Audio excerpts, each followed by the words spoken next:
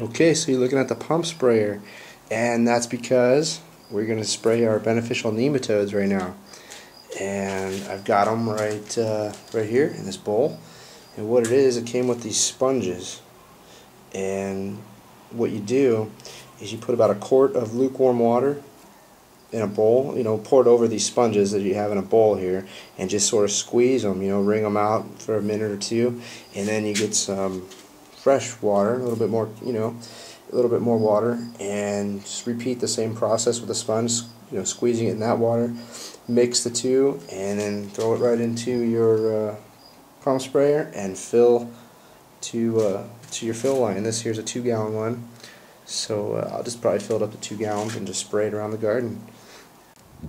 Okay, so I poured the beneficial nematodes into the pump sprayer here, and we'll just give it a few good pumps here.